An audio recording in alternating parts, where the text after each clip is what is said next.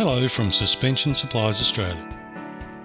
In some of our earlier videos, we have shown you a variety of ways to improve four-wheel drive light vehicle suspension to better carry the loads customers want and to still maintain ride comfort when travelling to those interesting and sometimes hard to get to places. In this video, we will show you what we have done to improve the suspension on an Isuzu NPS300 4x4 truck.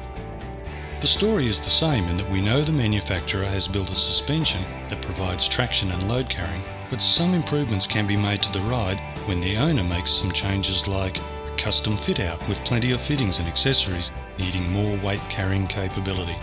Has fitted a super single wheels and tyre combination to improve the ride and traction, and plans to take this truck places where roads are sometimes optional, so improved suspension articulation will be critical. Time to utilise the skills and experience at Suspension Supplies Australia. First, let's have a look at what the original suspension makeup is. Let's start at the front. The front has a 4-leaf primary pack plus one secondary support leaf. This spring pack design is obviously struggling under the vehicle's current loaded weight, as it is looking relatively flat and the 4 primary leaves are laying down permanently in contact with the second stage leaf. Note also how close the bump stop is to the chassis, which means the two will come into contact quite soon when articulating over uneven surfaces or bumps. This original design incorporates the compression of this bump stop as part of the suspension when the spring works hard. The spring will then reverse or bend backwards in such cases, and unfortunately will return to its normal camber position quite quickly once the load comes off, often throwing around people and contents in the cabin. Just look at the difference between the two springs. Our Blue Max spring is a more conventional front truck spring design, using more leaves with an altered main leaf length to allow more camber or height in the spring. No second stage leaf, which has been known to figure in breakages higher up in the pack when the primary lays backwards over the immovable secondary leaf under load. So let's take some before measurements for later comparison and get the vehicle ready for front spring replacement. First, we need to jack the vehicle up and secure the front air jack stands under the chassis. Then remove the right hand side airbox assembly to provide access to the right hand rear shackle, and off with the front sway bar to make it easy for spring removal. The workshop manager checks on progress. Almost done and out. The standard silent block bushes, comprised of steel, rubber steel, are removed using a long punch and some gentle persuasion. These will be replaced by urethane bushes with steel tubes. The tubes have been specifically modified to ensure grease can be pumped in effectively to reach all possible squeak points of the bush surface. Once installed in the eye of the spring, the width of the combined tube and bush is checked to ensure it will fit neatly into the front eye bracket. Now the front springs can be lifted into position. Locate the front of the spring into position using the front shackle pin, and then the rear of the spring using the rear shackles and pins. Then correctly locate the spring centre bolt into the axle locator hole. Ready now to fit the U-bolts and the front sway bar mount bracket and sway bar itself. Refit the airbox and new shock absorbers and get the truck back on the ground. We are set to check the results. Note the improved curve or camber of our spring under load, giving a softer, more gradual increase in spring compression. Note also the improved bump stop clearance from the chassis.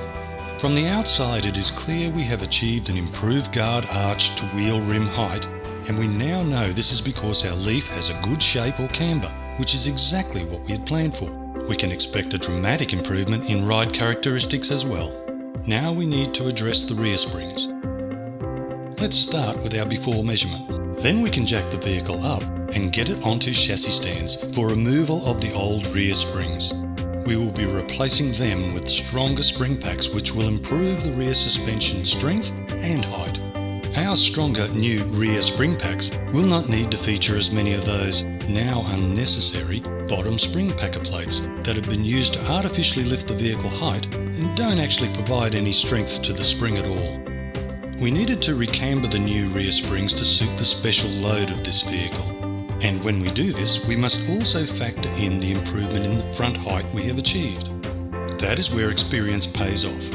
Our spring maker knows exactly what to do. Now to lift this heavy 71 kilogram spring into position. Secure it at the shackle pins both ends.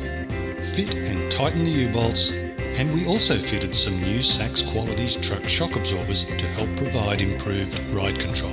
Grease application via the shackle pin grease nipple will be checked after installation, a great feature for later service opportunities.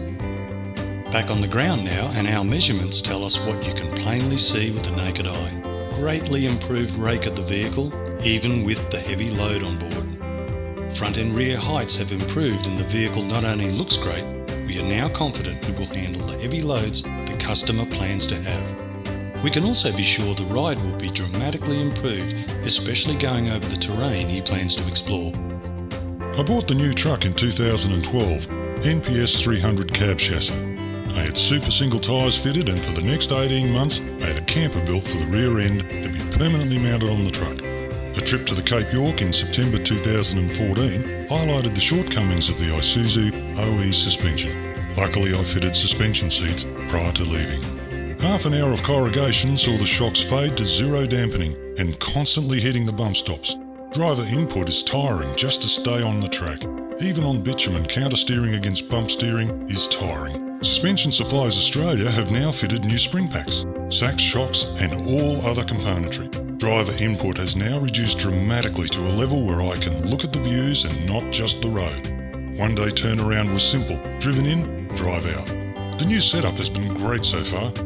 April, May we're off to the Alice Springs via Plenty Highway, to Darwin via the Bins track and Kakadu back to home in Brisbane. Should be a much more pleasant trip with a good ride. Thanks guys, I'll be sure to spread the word about SSA along the way. And there you have it. Another great SSA solution to a common problem that exists with some vehicle suspensions. If you have issues or concerns over your vehicle suspension and you are considering making changes, come and see the experienced team at Suspension Supplies Australia, or phone, email to discuss what we can do to help your vehicle perform the way you always dreamt it would. Call us soon. We look forward to hearing from you.